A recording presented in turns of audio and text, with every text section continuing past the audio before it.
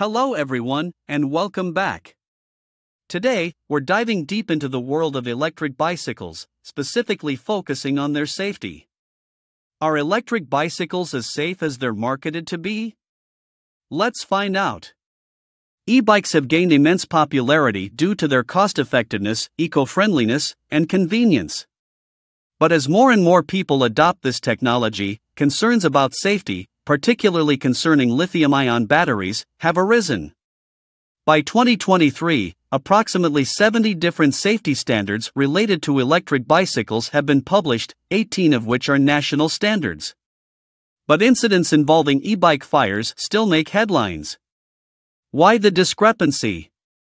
Well, many of these standards focus on the e-bike as a whole but leave out crucial details about battery safety.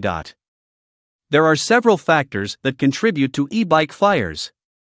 Poorly manufactured batteries, using unauthorized chargers, and physical damage to the battery are among the top culprits.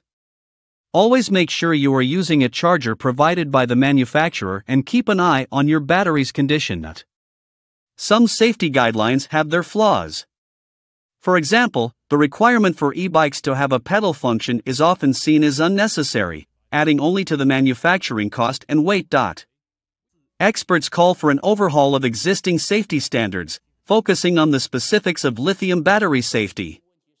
More rigorous monitoring, consistent compliance across regions, and corporate responsibility are needed to make e-bikes safer for everyone. Before we wrap up, here are some quick tips for e-bike users. Educate yourself on battery specifications.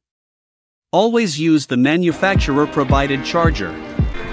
Regularly inspect your e-bike, especially the battery.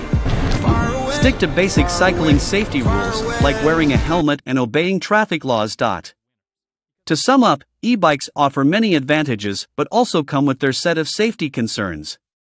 Being aware and educated can go a long way in ensuring your safety while enjoying these benefits. So, stay safe and stay informed. That's it for today's video. If you found this information useful, please hit the like button and consider subscribing for more content like this. Thanks for watching, and see you in the next one.